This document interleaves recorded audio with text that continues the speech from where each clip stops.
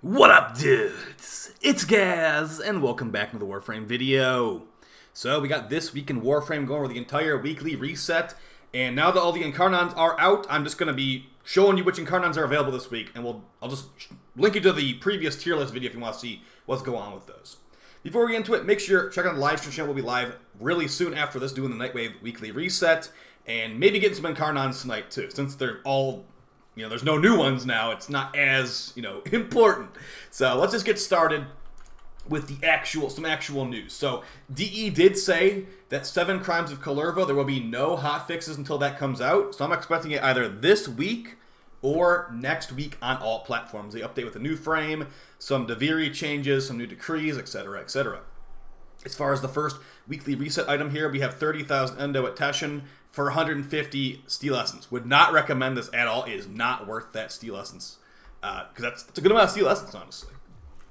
Alright, moving on to the Archon Hunt and the Incarnon Unlockers. So the thing about this is, like I said, we already know what every Incarnon Unlocker is. And if you don't have access to Steel Path, you cannot get this stuff. So just keep that in mind. The things I'm showing you right now are not for everyone. These are late game weekly reset things, as my ship takes a very long time to fly back to the orbiter. Would you look at that? 960 Endo. Okay, so as far as the Archon Hunt, we have the Amber Archon Shard. Okay, so this is going to give you some casting speed and things of that nature. The mission types are Mobile Defense, Disruption, and the final boss fight against the Archon. Remember, for Disruption, these enemies are considered Narmer, not Corpus or Grenier, so your Bane mods should not work on them. I'm not sure if the Sentient mods work on them. There are Sentient enemies in there that it should work on. Okay, and as far as your Incarnons for this week, make sure we're on the Steel Path so we can show. Alright, so for your Steel Path Incarnon weapons this week, did it not rotate over? Why can't I pick the Despair and the Dread and the Sibir and all this again? Well, I'm picking the Hate and the Dread. I think it was supposed to rotate over, but... okay, sure. Well, it's supposed to be the week 1 stuff, but the week 6 stuff is still here. That is definitely weird. I don't know if I just bugged it out, but there you go. As far as your frames you can choose from the circuit, you got Hydroid, Mirage, and Limbo. The Mirage Helmet ability is pretty good, the Eclipse, so I'd say maybe go for Mirage here. But you can also technically go for Limbo because his quest is not really everyone's favorite. And you get some okay stuff, it looks like, here too. I'm kind of weirded out by that Incarnon thing. I guess I'm going to have the Hate, Dread, and Despair now. So I guess look out for the full Stalker weapon video later this week. Hey, don't take that back, DE. I want to keep that. As far as your call missions and all that, we have the Crimson Archon Shard from Chipper, which is going to give you increased power strength and stuff. And then for call, we got Prison Break, my favorite pastime. It seriously brings me great nostalgia to run this mission for like the 50th time. Even though it was used as the intro quest, too, for this stuff. For challenges, we got Deathless, complete the mission without dying or becoming veiled. Bomb Run, get 5 kills with grenades while flying, just to make it more annoying. Remove 5 veils using the Veil Breaker. Find and open 3 hidden caches. This one's so annoying on this map, because this is a gigantic map.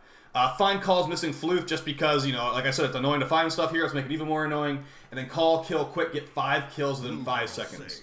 There's a couple spots that you could get this done in, but yeah, this is a pretty annoying week. Don't feel bad about actually skipping the challenges, besides, like, try not to die, hopefully. Alright, so that's going to be your call mission and your Archon Shard. Let's look at the NIGHTWAVE weekly resets. Now, if you've been doing all your challenges, you're almost going to have this first augment mod for the Akya Core, which I'll have a video out later in the week when I get I could probably technically have it out like tomorrow if I do all these challenges. Let's see what we got here. Alright, for our first normal weekly, destroy a cruise ship with the forward artillery. That's the big cannon thing on the front. I believe I don't know if you still need it. You used to have to have like gunner level 4 or something to use this, but I feel like they might have taken that away. Now you can just use it at any level. But either way, destroy 1 cruise ship, shoot it in the jet, and it will be a pretty much guaranteed 1-shot kill. Complete 3 different K-Drive races in the Orb Valis. Haha, no. Complete 10 different Syndicate missions. So you only get like you only get like 5 of them per day, I want to say.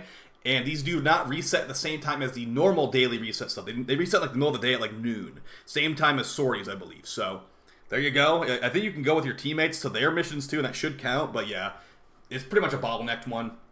Complete Isolation Vault bounty in the Cambion Drift on Deimos.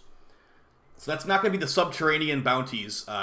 These are the ones that are going to give you you get them from the mother NPC, and you'll fight a necromech in there. It's not the ones where it's like you get those weird random arcanes, and it's like you're pretty much underground the whole time. There's two different types of underground bounties. This is the one you get from mother and kill a necromech.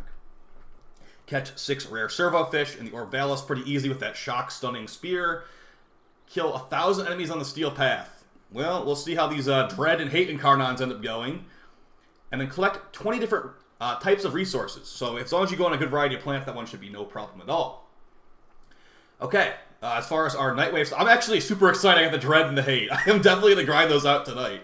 I was seriously not going to grind out the Incarnons like tonight at all, because I'm like, oh, it's just going to be like the kunai and the skana, and I don't really care. But hey, it bugged out for me. I'll take the Dread and the Hate. Those ones sound pretty good, actually.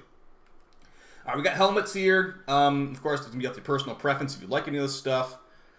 Some of these build requirements are a little bit rough, like the Caliban one. I remember that's taking anomaly shards. Yeah, anomaly shards to build that. Come on, man. We got for aura mods, we got EMP aura, enemy radar, physique, and shotgun scavenger. I'd say get enemy radar, and the other ones kind of like whatever, honestly. Enemy radar is nice for like knowing where enemies are, to shoot them through walls with AoE. Also can help for certain other things you're trying to find. Like for animal hunting, this can be very nice too, because it marks animals on the map for like the conservation or whatever. For mastery fodder, we got the Glaive Normal, the Dark Dagger, and the Pangolin Sword Blueprint. I usually say this, if you're looking for a decent stat stick, the Pangolin Normal and Pangolin Prime, you can have one ribbon for a good DPS sword with the Pangolin Prime, and the Pangolin Normal has really low stats, but is a good stat stick because the ribbon stats go up on its weaker version.